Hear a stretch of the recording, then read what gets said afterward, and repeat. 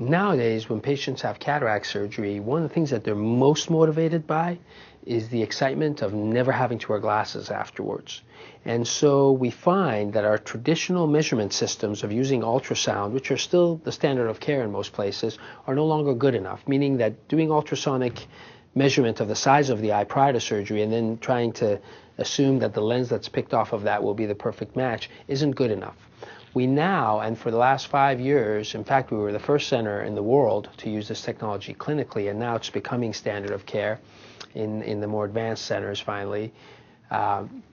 We began to look at the eye during surgery. When the cataract came out and there's no longer an opacity blocking the view into the eye, we would then take images of the eye and it would tell us the true power of the eye and therefore the true power of the lens that we should be putting into the eye at the time of cataract surgery.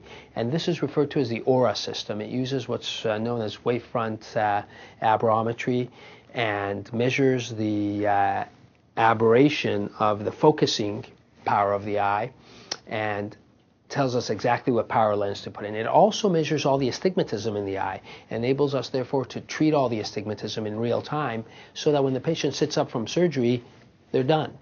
They can see well the next day as their eye exam is conducted. They're seeing nicely, and over the ensuing couple of days, as all the eye drops from the time of surgery wear off, their vision becomes superb. And so the ORA is really an exciting advance in cataract surgery, and we were very honored that we were the first center to usher it in.